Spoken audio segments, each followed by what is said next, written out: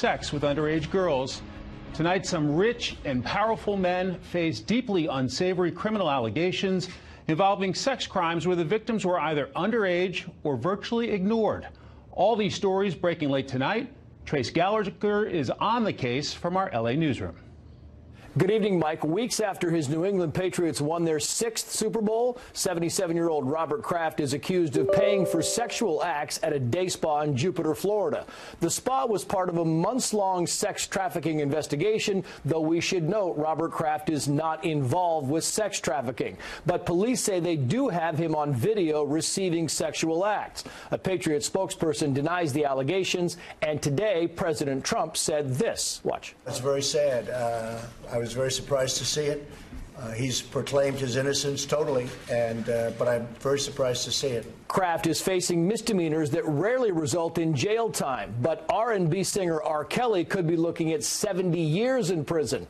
Kelly, whose real name is Robert Kelly, was charged today with 10 counts of aggravated sexual abuse involving 4 victims, 3 of them between the ages of 13 and 17. Attorney Michael Avenatti, who represented porn star Stormy Daniels, says he gave Chicago prosecutors video evidence of Kelly having sex with a girl who says several times on tape that she's 14. Listen. Today marks a watershed moment in the 25 years of abuse by this predator known as R. Kelly. R. Kelly's attorneys say the allegations are blatantly false. Kelly was acquitted on child pornography charges in 2008.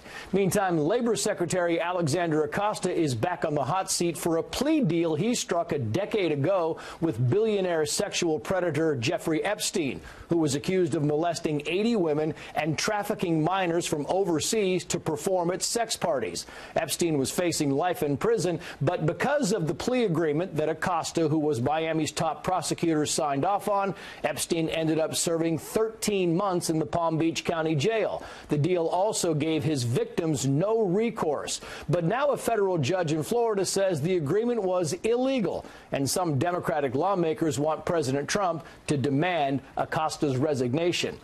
Mike. Trace Gallagher leading us off tonight. Trace, thanks a lot. Speaking of public scandals, mere hours before the General Assembly session ends, a new push by Republicans to investigate one of Virginia's top Democrats. Jillian Turner has the very latest on a controversy that almost got overshadowed and even forgotten. Jillian. It's been over 2 weeks since 2 women came forward to detail sexual assault allegations against Virginia's Lieutenant Governor, Justin Fairfax. The state's Republicans say until today there have been crickets from the Democrats. We tried to work diligently with our colleagues across the aisle to create a bipartisan way to investigate. We proposed a special subcommittee that would have been 5 Republicans, 5 Democrats, to hear testimony, issue subpoenas, and conduct the investigation. That was declined.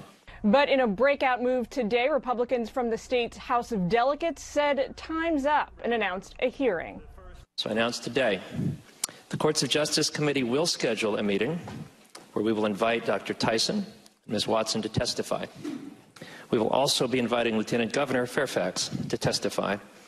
This will give all parties a chance to be heard.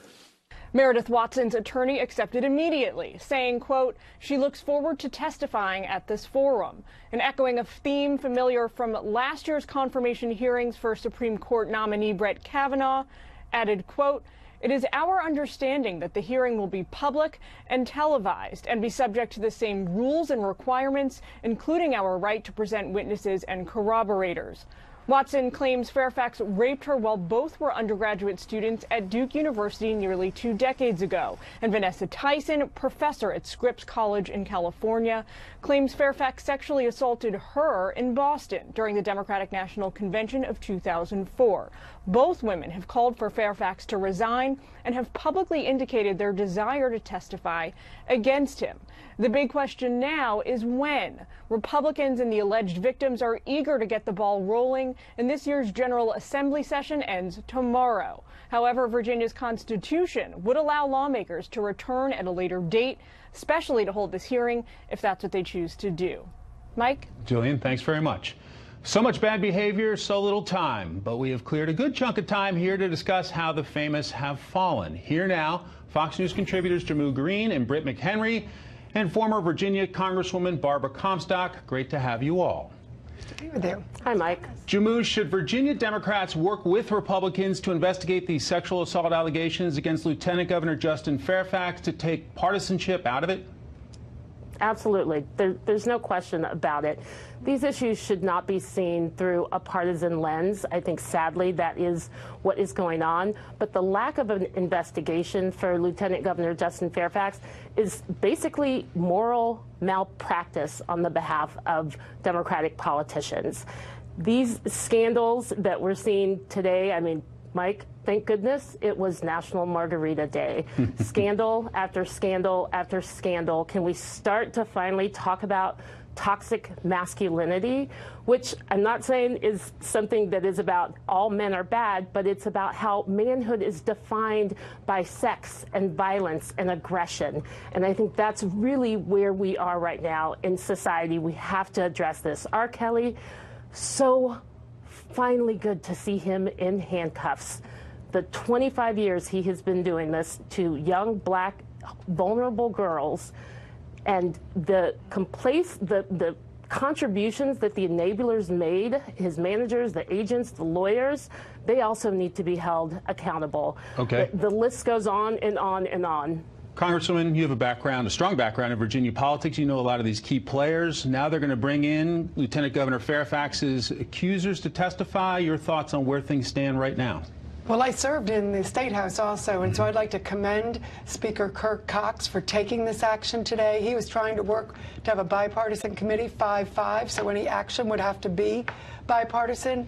And inexplicably, the Democrats refused to work with it. The Democrat women, actually, there's dozens of them down there who aren't doing anything. But I would like to point out, like Jammu, there are two Democrat men delegates who are saying they should go forward, and this should be bipartisan, because over the past year and a half, as we worked on these Me Too issues in Congress and with Hollywood, it was not about party. It was about getting those who were in power, misusing their power, and getting them, you know, out of wherever they were abusing people, and to make it a level playing field and to allow victims to come forward. We still have due process, and that due process both in a legal system but also in a political open system. So that's what they need to do with Justin Fairfax, and it's really disgraceful that today you saw, I was really disappointed to see one of my former colleagues in the State House, Eileen Fillercorn, the minority leader, say, oh, we really can't do this. Right. Of course they can do it, and they should do it, and Virginians deserve it, and we need to hear from Justin Fairfax as well as these women who want to come forward. Britt, in your previous life, you covered sports at the highest level. Yes. Can you get your head around Robert Kraft, the owner of the world champion, Super Bowl champion New England Patriots, getting involved with this prostitution case in Florida? You know, and I think the worst is still yet to come if you are to go by the reports by my former colleague, Adam Schefter, who said that we could have as much as 175 names still to come out, reports that there's an even bigger name than his. And I think that, look, there's a lot of jokes going around on social media, but this is a serious thing. Sure. And the question will be, what knowledge, if any, did he have of potential sex trafficking, right? Because there were a couple locations in Florida, not just the particular massage parlor that he went to. And so I think that a lot of NFL agents and players I spoke to were shocked that this is so out of the norm, especially they're just coming off the Super Bowl win, their 6th Super Bowl under Kraft in the Bill Belichick era, that this would happen. But I don't think it's to be taken lightly at all. Briefly. And Mike, I'd like to point out, I'm on the board of Just Ask Prevention on Human Trafficking. This is an issue we've worked on bipartisan. What they will tell you, officers involved in this, is when you are paying for sex in whatever situation it is, 80% of those of people are trafficked. So to say you don't know, this is a human trafficking sting, the case that was involved. To say you don't know that is something that the public needs to understand, because it's not just about prevention, it's about stopping those who are soliciting and engaging. And to say you're ignorant when we actually know that 80% of those people involved in any type of prostitution are trafficked, that is something that we have tried to educate the public on a bipartisan basis and have passed tougher human trafficking laws to deal with that reality. Britt, no love lost between the commissioner and Robert Kraft. Yes. Consequences with the NFL.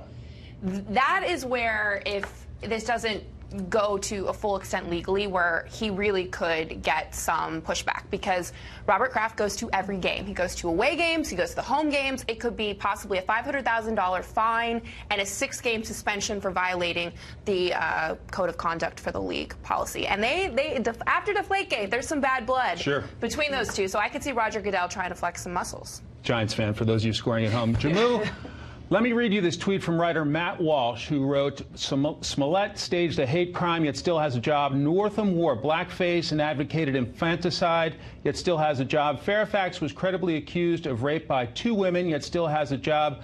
Don't tell me about privilege. No one is more privileged in modern America than a leftist. Your reaction to that, Jamu? Like I said, this should not be looked at through a partisan lens, especially when, at one point there were no less than 3 stories on the homepage of the New York Times about sexual abuse and sexual exploitation. Robert Kraft, the Catholic Church, R. Kelly. I certainly think that Jussie Smollett should be thrown under the jail. He has planted seeds of hate that are going to grow exponentially. And there are many people on the left who recognize that, who have condemned it, just like we have with R. Kelly, and we should, they also have to have some accountability here. All right, we have to leave it there. Jamu, Britt, Congresswoman, thanks so much. Thank you. The president says it's more than likely that a deal will happen in trade negotiations with China. This just days before traveling to Vietnam for a second summit with Kim Jong-un. Leland Vitter tells us what the president has planned. Good evening, Leland. No, evening, Mike. Tonight and over the weekend, the first major wave of administration officials heads west towards Vietnam. But they go having left expectations slightly, but not much, above calling it just a photo op. Here's Secretary of State Mike Pompeo. The good news is they haven't conducted missile tests or nuclear tests in now well over a year. So that's better than the place that we found it when the Trump administration came into office. But as the president said yesterday, and his administration has said repeatedly, this is a long and difficult task. During a meeting with the Chinese vice premier, President Trump struck a more optimistic tone and said everything was on the table. He appeared positive about his foreign policy, calling a trade deal with the Chinese very likely, ahead of a March 1st deadline for more tariffs. That optimism sent the Dow for its first close above 26,000 in 3 months. And the president said he would continue to count on the Chinese for their help with the North Koreans. Let's look at the promises coming out of last year's joint statement at the first meeting with Kim Jong-un. Peaceful relations, the recovery of U.S. troops remains, follow-up talks, the denuclearization of the Korean Peninsula. As for a report card, CIA Director Gina Haspel accused Pyongyang of being committed to, quote, developing a long-range nuclear-armed missile that would pose a direct threat to the United States. A view perhaps a little different than her boss's.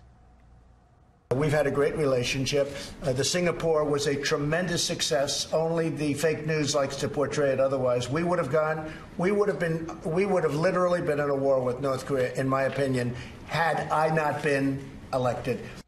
Well, now ahead of the trip, there is a growing chorus of questions if the president is willing to give up too much and receive too little from Kim Jong-un. Here's Jeff Mason of Reuters already declaring Kim Jong-un a winner.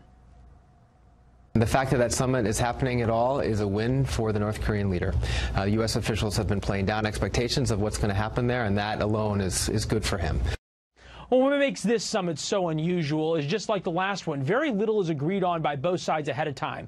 And whatever relationships were built by the United States representatives with their counterparts at the last meeting there in Singapore, and in the meantime, might go to waste. Kim Jong-un, Mike, just replaced much of his nuclear negotiating team. Leland, of course, the president announced his next pick for UN ambassador today. What do you make of the timing? Well, noteworthy in the sense that it wasn't a big rollout, happened late Friday afternoon. Kelly Knight Kraft is currently ambassador to Canada, and if confirmed, will take over at the UN. Very noteworthy, the president picked someone who had already gone through the Senate confirmation process and also comes from Mitch McConnell's home state. Mike? Leland Vitter, live tonight in Washington. Leland, thanks so much. Stick with Fox News for live round-the-clock coverage of the second U.S.-North Korea summit. It all happens in Hanoi next Wednesday, Thursday, Vietnam time, which means that our coverage here on Fox News at night begins Tuesday night. Shannon Bream will be right here as the president and Kim Jong-un go face-to-face again, and we'll have an extended show from 11 to 1 a.m. Eastern time on Tuesday and Wednesday night. Don't miss it. Progressives, including Senator Kamala Harris and Elizabeth Warren, among those supporting reparations for slavery. Can that policy go the distance in the 2020 campaign? And Senator Bernie Sanders fires back at Democrats worried about his age, race, and gender. Now, I think we have got to try to move us toward a non-discriminatory society which looks at people based on their abilities. David Spunt joins us now with the 2020 candidate and how he's handling the criticism. Hi, David. Yeah. Hey, Mike. Good to be with you. Well, listen, Bernie Sanders is a second-time-arounder for a presidential campaign, and he's going to benefit from name recognition in the 2020 race. But with the rise of identity politics, he's becoming a target of race and gender recognition, and he's pushing back on critics.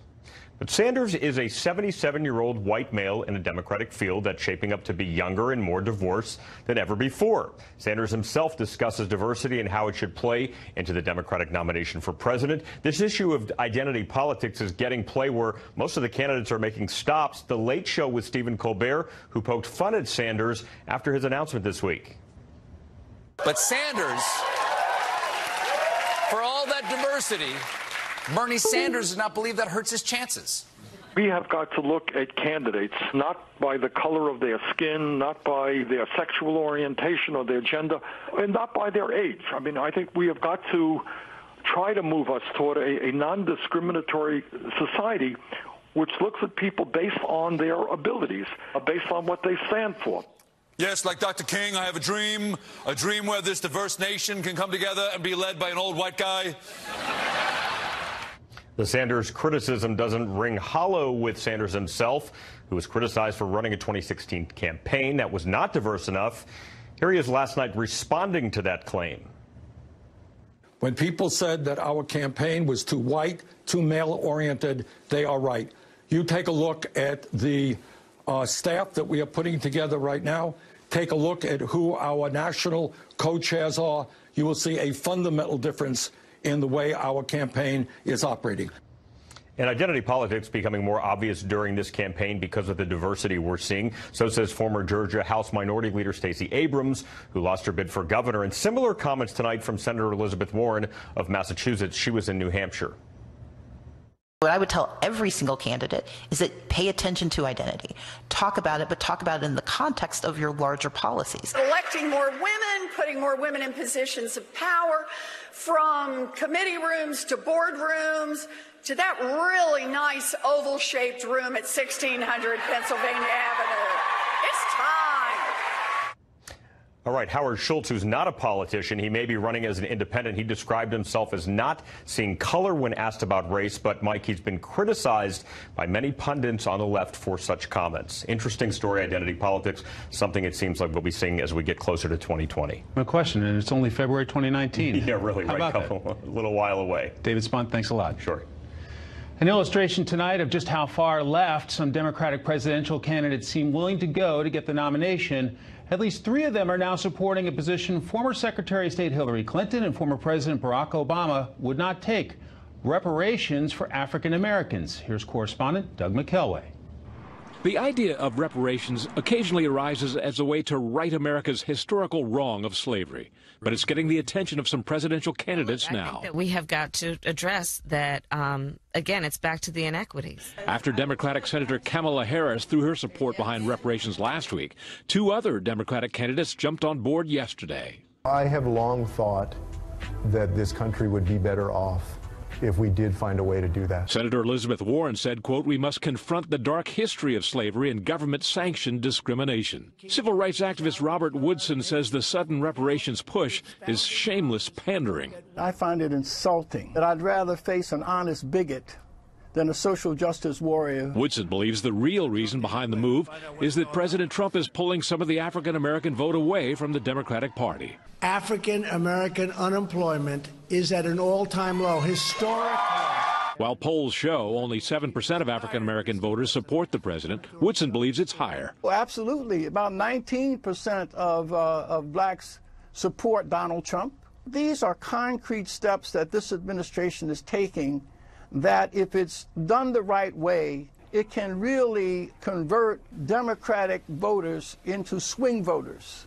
He cites opportunity zones and sentencing reform as well as the low unemployment rate. Supporting reparations may be a risky strategy for all three candidates given the divisiveness over the issue. One 2016 Marist survey found that only 32% of African Americans were opposed to it, but 85% of white residents were. None of the other Democratic contenders have weighed in on reparations. During his 2016 campaign, Senator Bernie Sanders dismissed it, telling an interviewer, quote, its likelihood of getting through Congress is nil. None in the 2020 field have offered details. For example, how to divvy up reparations among mixed-race people, or how to handle the groundswell of opposition that will surely follow. Mike? Doug McKelway in Washington tonight. Doug, thanks a lot. How did top Democrats suddenly embrace reparations for slavery? Our power panel is here to weigh in. Zach Friend, Tom Bevan, and Kurt Schilling. At least three of them are now supporting a position Hillary Clinton and Barack Obama would not take: reparations for African Americans. With that, let's bring in our panel. Democratic strategist Zach Friend, the president and co-founder of Real Clear Politics, Tom Bevan, and a senior columnist at townhall.com, Kurt Schlichter. Gentlemen, great to have you. Good to be here. Zach, I'm going to play this sound from Senator Kamala Harris, and I'll ask you to react to it. So when we're talking about recognizing the inequalities, the inequities, it's not about saying I'm trying to take from those who have achieved success if they've played by the rules and worked hard. Good for you, keep it. But I am saying we need to be honest and address that not everyone has an equal opportunity to access to success, and we've got to address that. So, Zach, is $1 trillion or more to the African American community the way to go? Well, I think a couple things on this. I happen to know Senator Harris personally, and she definitely is a social justice person, and I'm not surprised that this is a position that she's taking. But I think that overall, issues like this are going to continue to come up in a Democratic primary when you don't have a clear front runner. Right. And these kinds of issues, I mean, similar in 2016 when you had 17 Republicans running, one of the ways that the now President Trump really differentiated himself was by taking, I think, what a lot of the Republican establishment would have said were pretty controversial stands on immigration. So, too, I think in the Democratic primary, you're going to have some stances that maybe don't jive with a lot of the general election voters in the Democratic base. And so I think that there's going to be some stuff coming up over the next month or 2 months that will be having the same conversation. Well, Senator Harris is not alone. Take a listen to Senator Elizabeth Warren tonight in Manchester, New Hampshire. Ugly history of racism. We need to confront it head on, and we need to talk about the right way to address it and make change. Tom, is there a fear of being seen as a moderate if you're not all in on these liberal ideas? Well, certainly that's where the energy is on the Democratic side is pulling everybody leftward. I mean, but this is an issue that is terribly unpopular in the mainstream of the country, and this is one that's going to be hard for Democrats who go on record supporting something like this to come back in a general election and sort of a position they're going to climb down from. And I always take these issues and look at them. This election is going to boil down to about 7 states. All the rest are already pretty much decided. And you're talking about, so how do all these various issues, including this one, play in places like Wisconsin, Michigan, Ohio, Pennsylvania, North Carolina, Florida? I mean, that's where it's going to matter. And it's not a popular position. So I think this is a real problem for Democrats. The National Review, seeing politics here, writing, quote, the proposals are not intended to mitigate evil. They're intended to make Elizabeth Warren or Kamala Harris or Kirsten Gillibrand president of the United States. Kurt, your reaction. Oh, well, look, I couldn't support this more. I'm a conservative. I want the Republican to win. And Tom's absolutely right. This kind of moral idiocy is poison in the swing states. I mean, I want to see these guys go into Ohio saying, hey, guys, everybody, reparations. That's the real issue, not the economy, Not getting your kids out of endless wars, reparations. But, Mike, I'm still puzzled. How does this work? My beautiful wife escaped from the Democrats' favorite communist hellhole, Cuba. How much does she owe? And my great-great-grandfather, he fought with the Union Army. Do I get a discount? How does this work? It's stupid. It's immoral. And I want the Democrats to keep doing it and self-destruct.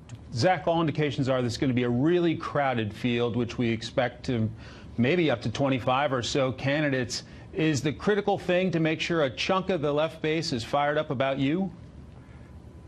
Well, we have an exceptionally fired up base. If you think about the 2018 midterm elections, it was clear that there were a lot of new voters turning out. However, the reason the Democrats won the House were actually in some of these suburban swing districts that actually do not have the same type of fired up base that some of these other districts had. So I agree with Tom in the sense that you're going to have to find a way to parse that difference, to actually win through the industrial Midwest. Ultimately, in 2020, the election still will be won in the states that are always the swing states over the last 20 years. Tom, what do Vice President Biden and Senator Sherrod Brown, the folks who could play well with those white working class voters, do? Do they jump on the repatriation or reparations bandwagon, or do they stay out of it?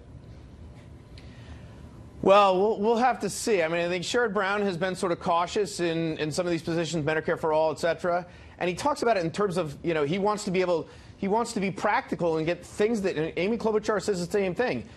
She doesn't want pie in the sky. She wants things that can actually be achieved in the short term. Certainly reparations is not one of those things. So, you know, the Democrats are in a dilemma here because privately you will hear Democrats say we need a white male to win the 2020 election. Publicly, though, they're not saying that. And in fact, it's quite the opposite. People are looking toward, you know, females, persons of color. Those are sort of the cachet for Democrats who are running in this primary election. So it's a real dilemma for Democrats, I think, come the general election. Kurt, how alarmed do you think some of these white male potential candidates are at this point? You heard Bernie Sanders complain about it, but you have maybe Joe Biden, Senator Sherrod Brown. Should they be alarmed that this may not be the year for a Democrat white male? I think they should, because the Democrat Party is completely obsessed with race. Now, I want it to be because I want them to lose. And here's the dirty little secret about Republicans. You get us a conservative, we'll happily vote for a differently abled lesbian Hindu of color if that person is going to support a strong military, a strong economy, the First, Second, and even Third Amendments. We're looking for values. They're looking for a check in the box, and that's why they're going to lose next year. Gentlemen, thanks so much. Have a great weekend. Thanks, Mike. Thank you. Thanks for having us. Up next, President Trump comes out swinging against Planned Parenthood, cutting off millions in funding and steering it instead to that plume of smoke, you can see one of the IDF military vehicles. And right now we have a number of IDF troops that are asking our crew to leave this area. There's concern of not only shooters along the border, but also snipers from Hamas positions inside the Gaza Strip that could be firing at our crew right here. So I'm going to toss it back to you. Fox News correspondent Trey Yingst along the Israel-Gaza border. The Trump administration issuing new regulations governing the Title X family planning program today. The biggest takeaway being a financial and physical separation for funding from programs and facilities where a president who respects them. Meanwhile, the democratically controlled legislatures in several other states are working to change the way a president is elected in a fundamental way. One of the states, Colorado. Our Alicia Cunha has the details from Denver. Colorado's democratically controlled legislature voted this week to join the National Popular Vote Interstate Compact, which claims it, quote, would ensure that every vote will be equal throughout the U.S. and that every vote in every state will matter in every presidential election. States that join agree to award their electoral votes to the winner of the national popular vote, regardless of their own state's results. The movement got its start after the 2000 election when Al Gore won the popular vote, but George W. Bush won the Electoral College. It gained steam after it happened again to Hillary Clinton in 2016. Backers need states totaling 270 electorals to join, the amount to win the presidency. Right now, 11 states in the District of Columbia belong, with Colorado's Democratic Governor Jared Polis' signature expected to add the state's 9 votes. all places Clinton won. With Colorado, organizers need just 89 more electoral votes. And honestly, that would take some red states doing it. Critics say this is an end run around the U.S. Constitution. This is not something where the state legislatures independently, via compact, can come together and modify the federal Constitution. Article 4 says how states can join the union, and so states still have to abide by our supreme law of the land, which is the U.S. federal Constitution. Supporters say it evens the playing field for voters, pointing out the majority of campaign events in 2016 took place in just a dozen battlegrounds. Why do 12 states get to pick the president, right? So that's what's happening now. But those opposed worry candidates would primarily visit states with big populations. And so this would be taking away your and my vote and saying, let's let someone else in another state decide what Colorado is going to do. A Pew Research poll last year showed a majority of Americans supported changing the Constitution to get rid of the Electoral College. The National Popular Vote Compact would not change the Constitution, and it would not get rid of the Electoral College. That would take action from Congress. Mike? Alicia Cunha in Denver tonight. Alicia, thanks. A Christian adoption agency is suing New York after the state, claiming discrimination, tries to shut down the agency for refusing to place children with unmarried or same-sex couples. Does the adoption agency shut them down because they held to their religious convictions? New Hope Family Services says the state threatened to close the agency for what the state deemed to be a discriminatory and impermissible policy of referring unmarried or same-sex couples to other adoption agencies because of its religious beliefs. But the state argues granting the agency an exemption would violate the Constitution's Equal Protection Clause. Tonight's Legal Eagles, employment discrimination attorney Marjorie Mesdor and white-collar crime and securities attorney Andrew Stoltman. Good evening. Great to have you. Good evening. Okay, so Exhibit A. Let's take a listen to President Trump. My administration is working to ensure that faith-based adoption agencies are able to help vulnerable children find their forever families while following their deeply held beliefs. Marjorie, why shouldn't it be possible to have a Christian adoption agency or some other faith background having an adoption agency of its own?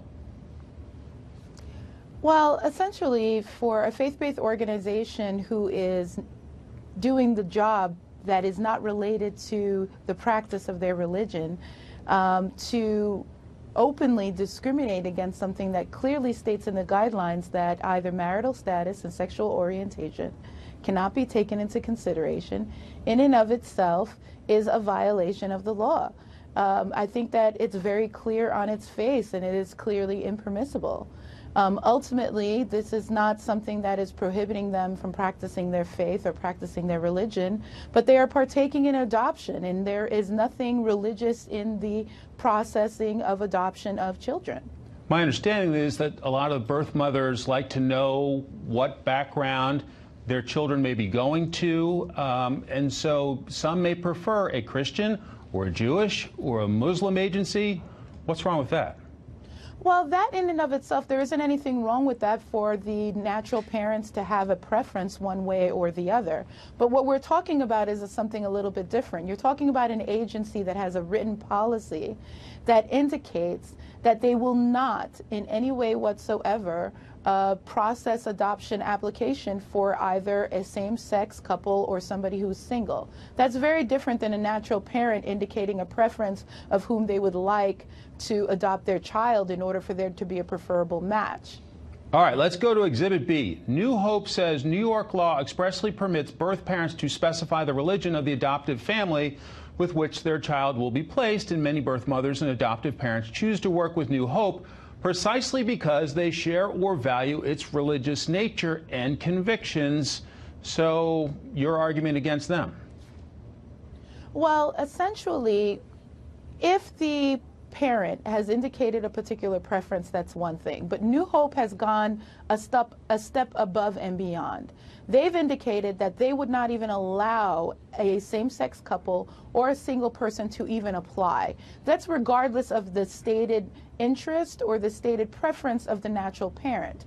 If we have a situation where you have a natural parent who has specifically indicated, I would like my child placed in a Christian home with a natural mother and a natural father, that's one thing. But this is clearly different than what's being asked. All right, let's bring Andrew into the conversation. Andrew, give us your take from where you sit in terms of your legal argument.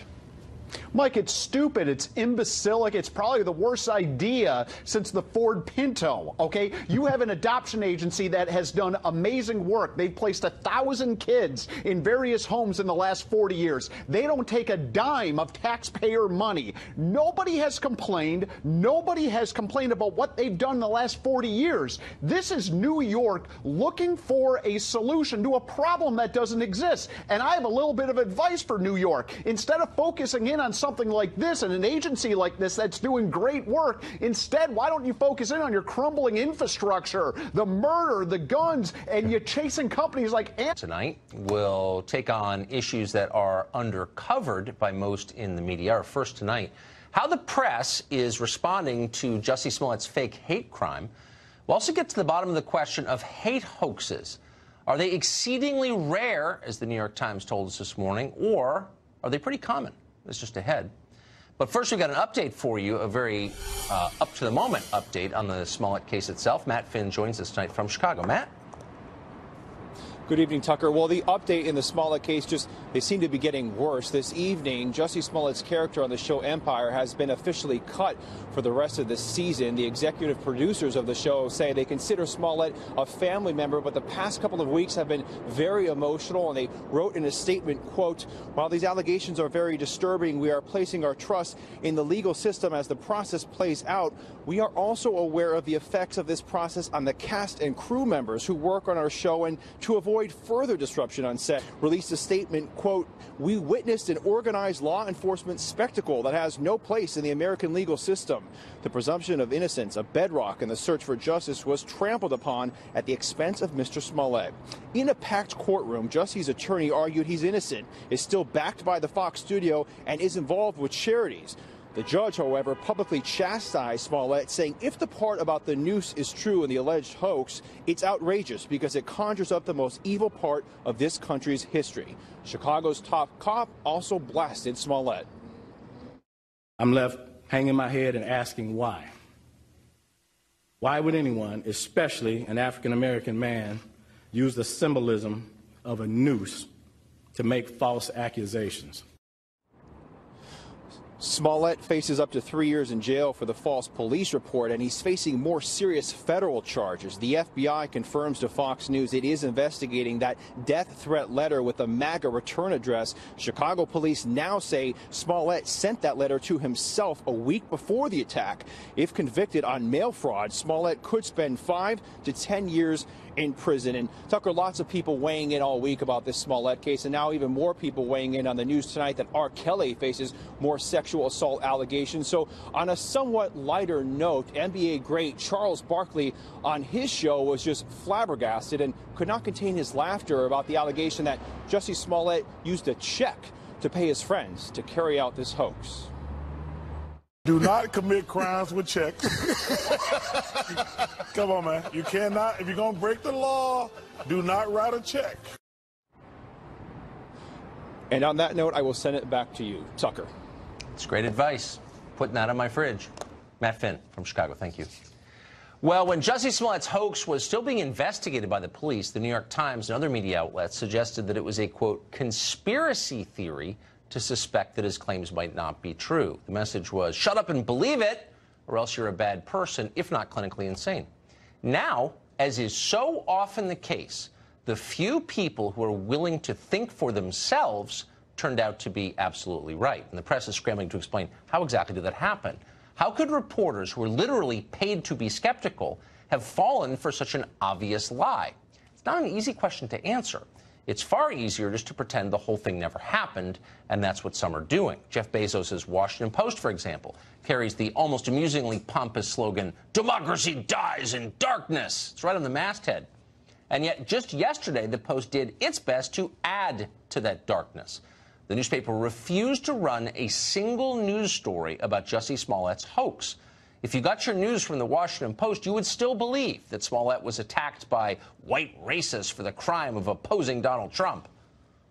MSNBC did pretty much the same thing. Once Smollett was arrested, the channel did not even cover the story in primetime. Other journalists have decided that